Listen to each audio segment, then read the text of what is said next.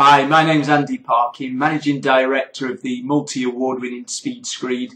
I just want to talk about membranes, not the damp-proof membranes, but the slip membranes, the vapour membranes, as you might know them. So why do you actually need one? When you've got your insulation, the screed's going to go over the top. Why do you actually need to put a slip membrane? I think a lot of people think of flowing screeds and think, yes, because of containment and because it's quite a liquid product, I can see why I need a membrane there. And so that's not a difficult thing to sort of get over why a membrane is required. But when it comes down to semi-dry screeds, traditional screeds, fast drying screeds, then the lines are blurred a little bit, and you will see probably 50–60% of all projects without a slip membrane and the screed going directly onto the surface. So I'd really just like to kind of cover the reasons why it is best practice and it is recommended, and it's recommended by the insulation manufacturers as well. So it's something that they're acutely aware of. So why do you need it? So first of all, you need it for vapour control.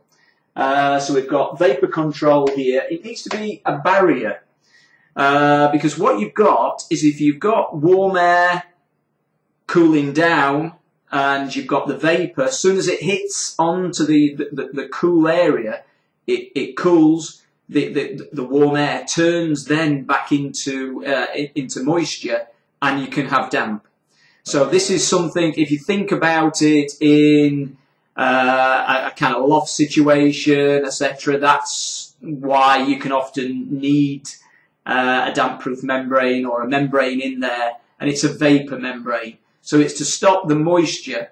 So you're putting it on top of the insulation, and so when the warm air comes through, when the vapour comes through, when it cools down, turns back into moisture, turns back into water, it's not going to affect your screed, your other, floor coverings, etc. in there.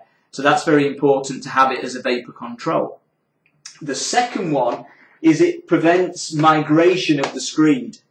So if you think you're preparing the insulation boards, so in theory they should be as tightly buttered as possible, but when you're hand compacting sand and cement, you're having to force the screed so to get the compaction. So you're forcing the screed down.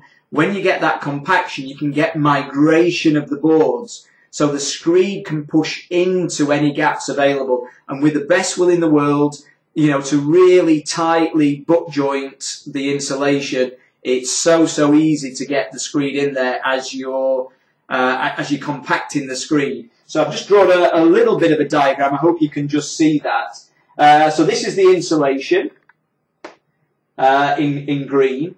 You're butting it together so it's joining up, and that's assuming that it's been cut perfectly, so it's going to butt up perfectly.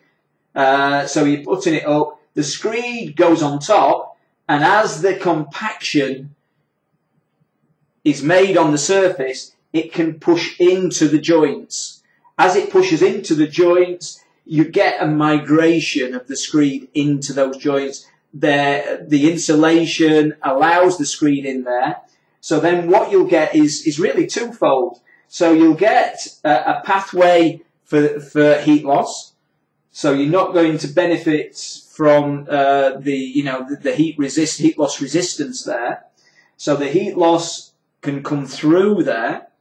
The other thing that you possibly will get is then you've not got potentially a solid base. So at that point, it might just be that you get some mirror crack in there. So there's a joint in there. If it's not tightly buttered because it's separated, you may, over time, with some movement, actually get some cracking in the screed. So that's a possibility as well. So heat loss and then possible cracking due to the fact that you've got the board starting to separate, and then the base, the screed's only going to be as good as the base that it's actually on.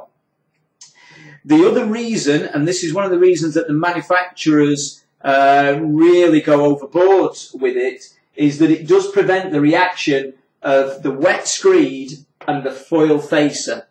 So the foil facer is an aluminium product. When a cementitious or a calcium sulfate product comes into contact with it, if the board hasn't oxidized, so if it hasn't oxidized, and visually there's no way of telling, so if you're getting it straight out the wrappers, it won't have oxidized anyway. Perhaps if it's been left exposed on the site, it may have oxidized, but if it hasn't oxidized, there will be a reaction.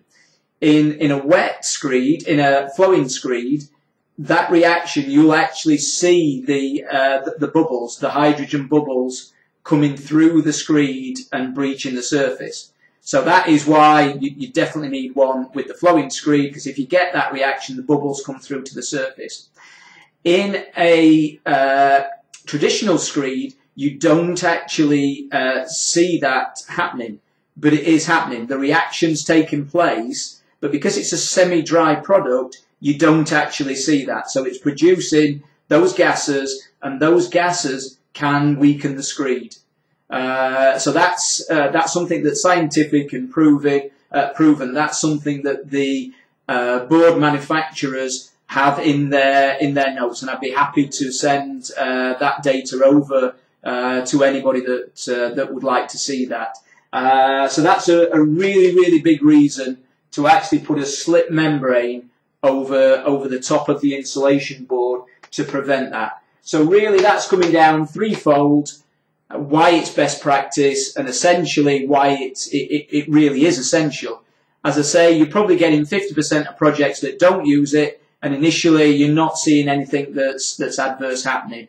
But this is best practice, and we'd like you to enjoy your screed for the design life of 50, 100 years, whatever the design life is on there, rather than experiencing issues further down the line. Thank you.